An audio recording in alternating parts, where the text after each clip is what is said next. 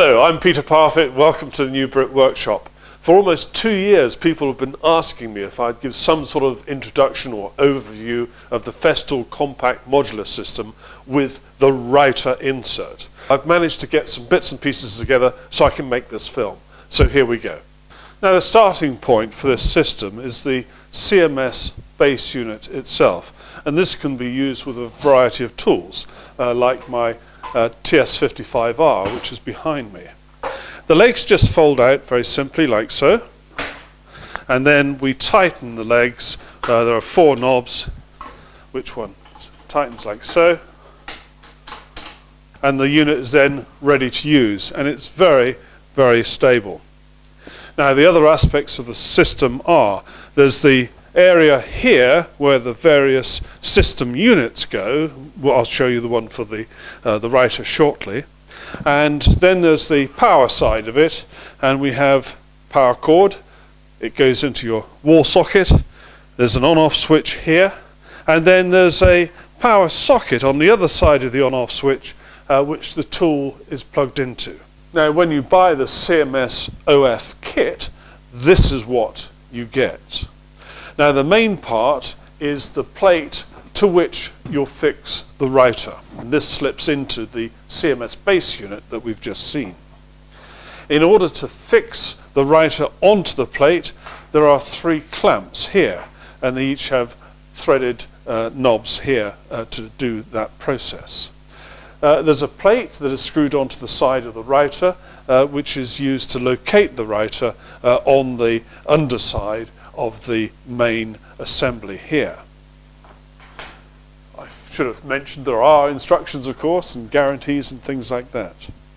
And there are then 3 insert rings which go into the main plate, and these depend on the Router you have. There's an insert here which fits into the OF2200 Router, which helps with the dust extraction. Then here we have a series of inserts which allow you to reduce the size of the aperture when you've got various size bits mounted in your Router, and there are 6 different ones of these. There's a little crank handle which is used for raising and lowering the height of the cutter in the Router. There's a fence unit, and when you pick this up for the first time, you'll get a very pleasant surprise, because this is a pretty heavy bit of kit and it's beautifully made. It really is an absolute triumph. There's a safety guard and push-down unit which is here, which I'll explain later. And then if you're not using the fence, but you're using a profile or a cutter which has got a ball bearing on it, then you have this cover which fits directly over the cutter area, and there's associated with it a little guide fence. We'll see that later.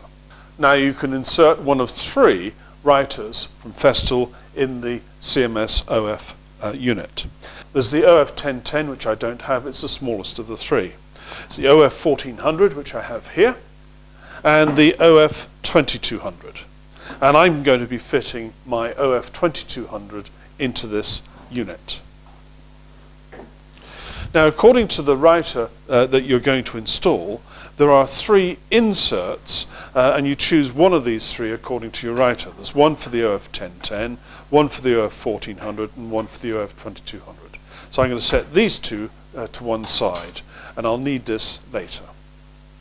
Now, the first thing I'm going to do is to turn the OF2200 over, and I'm going to release the green knob here and take away the sub-base, or base runner as Festool call it, and that's no longer required.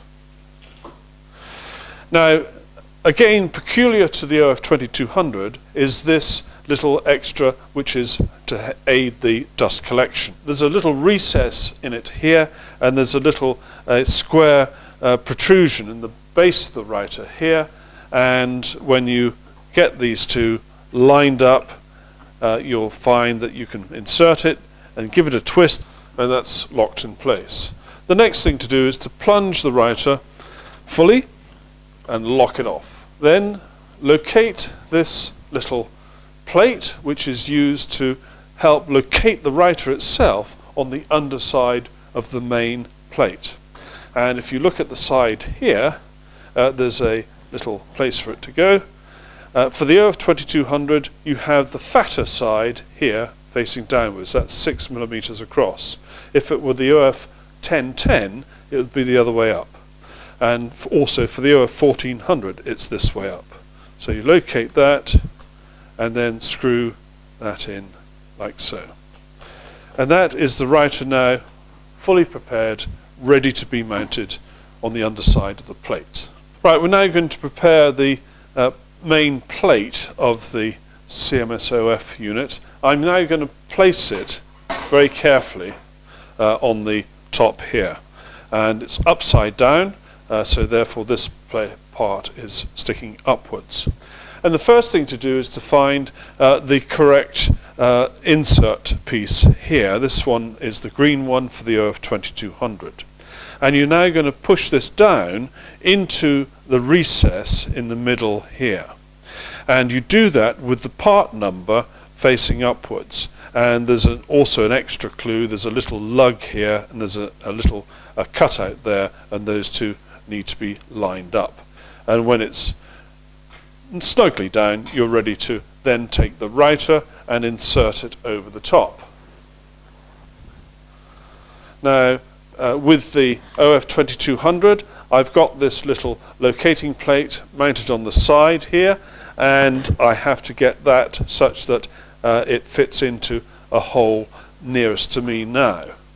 It varies very slightly with the other routers. We're going to now release the plunge lock and allow the router to rise upwards, so it then is held here by this adjustment part of the CMS OF unit.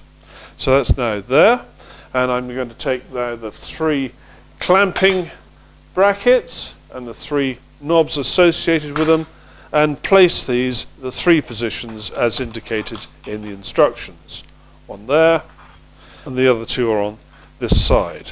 And one uses these threaded knobs down into the screw threads which are provided, and these are the raised ones we're using now.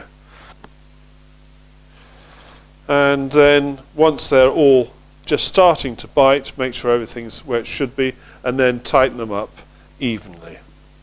And then finally click and lock the on button for the router. Of course, again, making sure nothing is plugged in to your dust extractor or the mains socket. We're now ready to now turn this over. Now, in order to do this, you need to gather up the mains lead very carefully, because it's going to be going down through the hole in the center. I'm just moving this round to one side. Now at this stage you must make sure that the power cord for the CMS base unit is not plugged in, because you don't want to risk anything starting up accidentally. I'm now going to take the plug of the router and I'm going to attach it to the socket which is underneath. So that's done. And making sure the cable doesn't get trapped, I'm now going to mount it in the plate. Now, this goes around this way.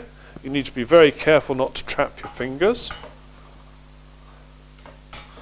And there are 2 finger holes, one there and one there, which we'll be using now to do the final location. Like so. And now take a screwdriver, and there are 2 locking controls here. Just twist those around to the right until they're locked nice and tight. And now that whole unit is one, and it's all nice and secure.